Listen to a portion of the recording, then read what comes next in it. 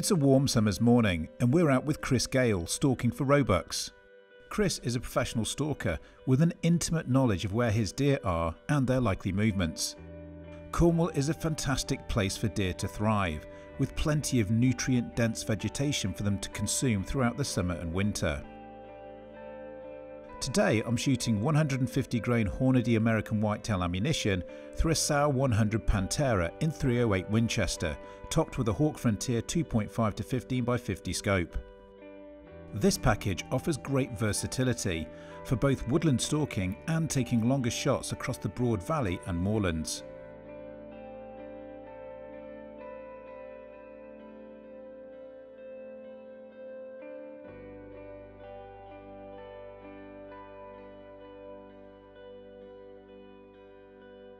It doesn't take long for us to spot our first deer.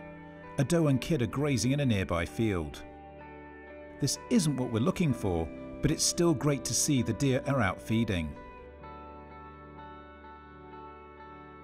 As we're admiring these beautiful deer, Chris quickly spots another doe behind us on the brow of the hill.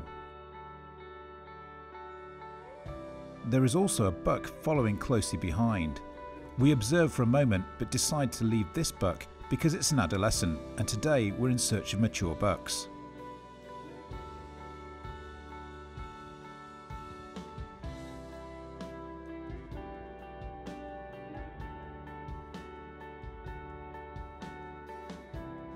We move further down the valley, scanning the hillside.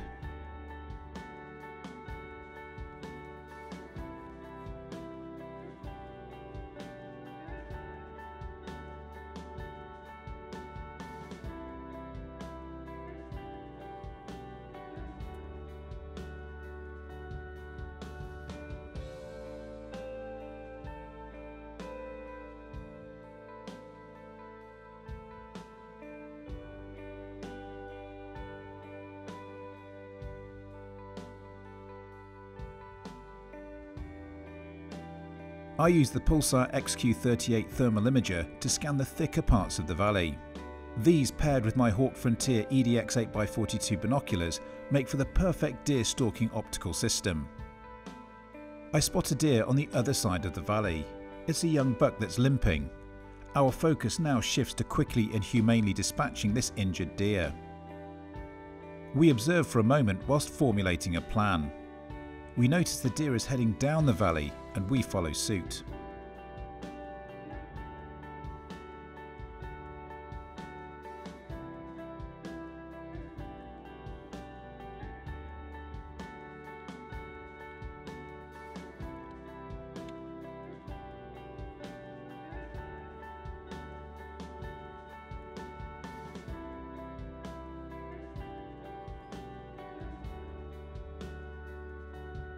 We reach the bottom of the valley and begin to head closer to where we think the deer might be.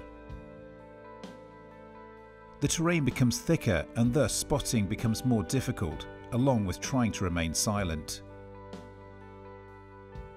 Unfortunately, we are unable to identify where the buck has gone. As we head back up the valley, we're greeted with another sighting of deer.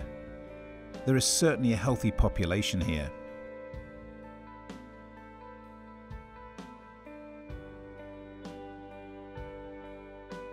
After some well-needed sleep from this morning's stalk, we head back out for the afternoon in search of a roebuck.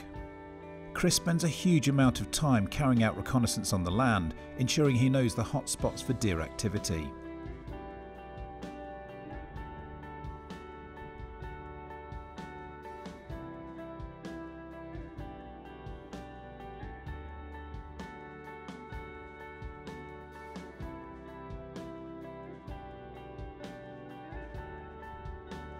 It doesn't take us long to spot the first deer of the afternoon.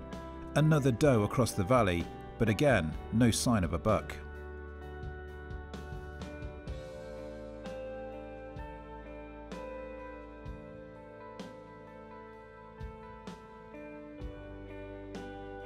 We spot another roe doe and kid enjoying some shade from the hot summer's afternoon. Even on a bright sunny day like today, I'm able to scan the darker areas of the valley.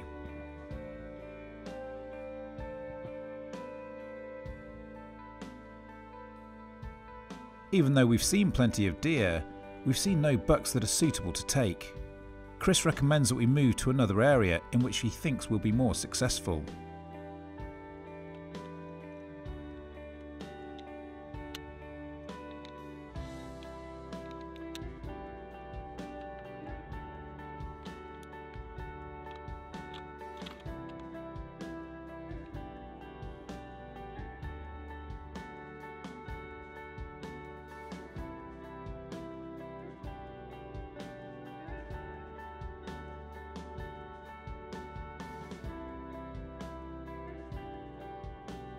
We decide to sit with our backs against this hedgerow, in the hope of a roebuck coming out to graze on the field margin.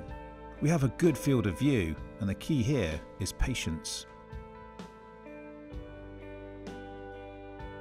Again, unfortunately we have no luck in seeing any mature bucks and move on. We use the woodland as a backdrop to mask as we stalk along the edge of the field. The light is drawing in and time is running out. Chris spots a buck and a doe on the brow of a hill. Now, although this isn't a mature 6-point roebuck, Chris asked me to take the buck as it's considerably smaller than it should be. This is one for the cull sheet. I quickly set the magnification on my scope and get set on the shooting sticks.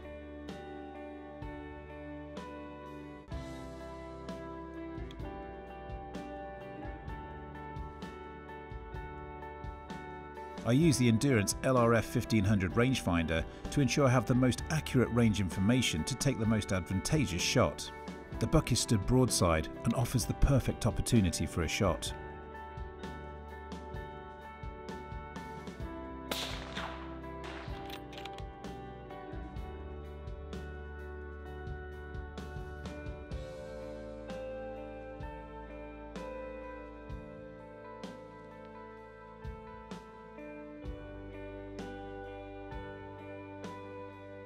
So I have to say, he's a bit of a pathetic looking buck.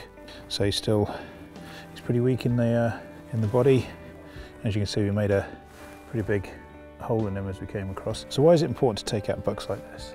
Well, you know, with the genetics, he was never going to make anything. He was never going to be a good, healthy buck. He's half the size he should be. Yeah. You know, you don't want him to get older and possibly mate with a doe. No. And then obviously the bad gene carries on. Well, now this one isn't going to pass any bad genes on. No. The equation. Now, of course, you know, this is not what we're here. We're looking for mature bucks here.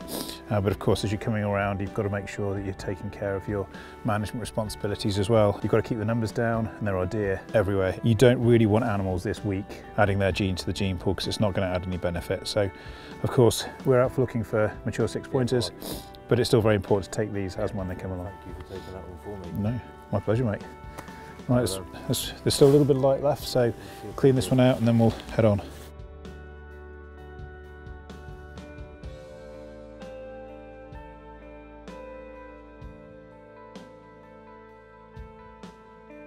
So Chris, another fantastic day in the field, and you have got a lot of deer here. There are one or two here, yeah. We try and look after them as best as we can. Yeah, so it must be encouraging to see so many does and so many good younger bucks kicking around. Yeah, well, like this buck you shot earlier, if that there starts paying off when you start seeing the good young bucks coming through, and you're not seeing the 2-3-year-olds that are poor quality because you've taken them out and done your job properly. Yeah. During the summer.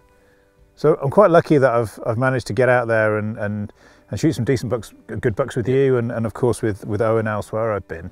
But sometimes people forget that in order to get those big, typical 6-pointers, nice tall with lots of mass, you've got to put the time into taking out the weaker ones. And how much time do you put into management on your ground here?